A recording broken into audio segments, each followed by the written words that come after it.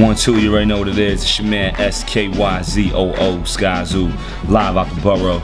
We here at A-Life, LES. What separates A-Life from a lot of the others is, one, the ambiance. You know what I'm saying? When you look at it, you look at the way the store is built, you know, you would think you was in a Louis store or something like that. And it's pretty much the combination of two worlds, where you have the sneaker culture, which is, you know, gritty, outside, New York, you know, concrete, at least in my opinion, what sneaker culture represents. It's the kids who literally wear sneakers every single day. Hi, my name is Skyzoo. I'm a sneaker addict.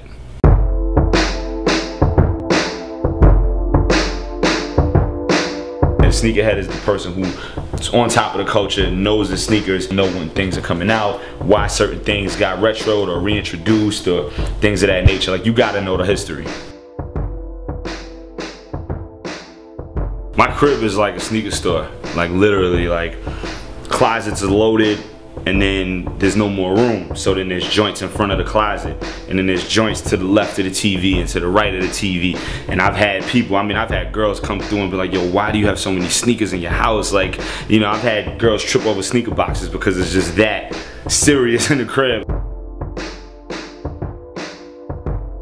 That's like family. Like, those guys is family. The Jordan team and all that looks at me as somebody that they roll with. My favorite Jordans are between 3 and I want to say 14, 15.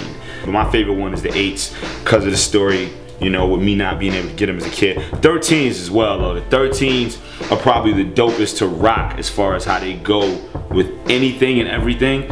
And then probably the 4s. Like, the 4s go with any and everything as well. I got a good amount of dunks. I got a crazy pair of the Japanese beer can dunks, the burgundy joints with the black and gold. I got those in Boston. I got a crazy pair of dunks, black, royal blue, and like an off-white or like an egg white cream that I'm really fond of. The way I keep my sneakers clean, it's a couple ways. Everybody has a technique, but what I found, I was in Minnesota for a show earlier this year, and there's a store out there called Studio 23. The dude who owns it is a Jordan head. He tells me, yo, my mans from over here in Minnesota have this company called Sneaker Wipes. It gets any sneaker clean with any stain, scuff, mark, anything. Like, nothing stands a chance. I think I was in 5th grade. My pops got me a pair of these Hirachis, and they were white with orange, yellow, and purple, and a little bit of red. And they was amazing, but as a kid, I didn't appreciate them. So I remember going to a sneaker store. It was right on Flatbush. It was King Sneakers. They still there too on Flatbush. We went to the sneaker store. I remember seeing all these other sneakers that I really wanted. My pops was like, nah, we're gonna get you these. And I didn't want them. I was like, I don't like those. And I kind of threw a fit as like a 9, 10-year-old kid, because I didn't want them. And I remember the first day going to school and just how much better they looked than everybody else's sneakers. And I was like, wow, like, shout to Pops. So shout out to my Pops for making that executive decision.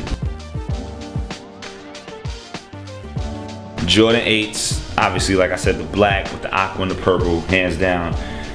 Jordan 13s, you know, the white and blue Flint joints, hands down, the 13s. Definitely foams, all the foam posits, you know, the pros and the ones, you know, Penny was strictly doing without the big check on the side. Definitely the Air Max Penny. Everybody knows I'm a huge Penny Hardaway fan. The original joints where it was the black with the white side and the blue gel check and the blue bubble and the pinstripe tongue, and you could pull it, put your finger through and pull it. 1, 2, 1, 2, you know what it is. Your man Skyzoo, Skyzoo, live from the borough.